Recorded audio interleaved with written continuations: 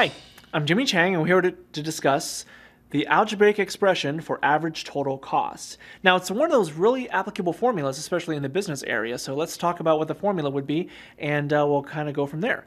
So when it comes to the average total cost, you want to consider the total cost for whatever number of items, and then you want to divide by the number of items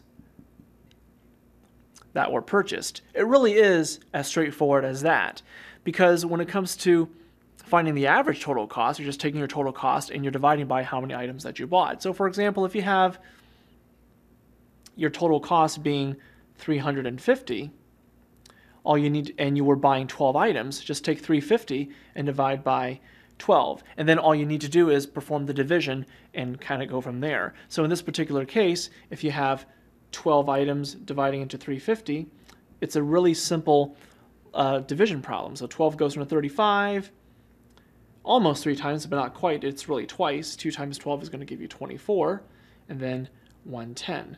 Now 12 goes into 110, 9 times. 9 times 12 is 108 with a remainder of 2. Now, 29. So the average total cost here is about $29, and 2/12 is 1/6.